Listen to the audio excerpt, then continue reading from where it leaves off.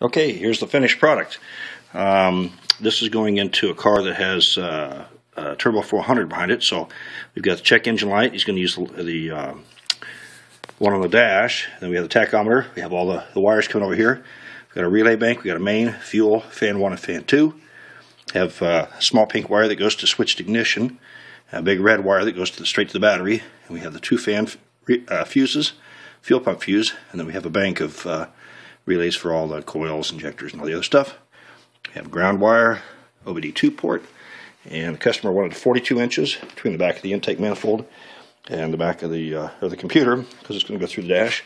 So then we have the passenger side O2 sensor connector, and we have the crank position sensor, and we have the map and the cam position sensor.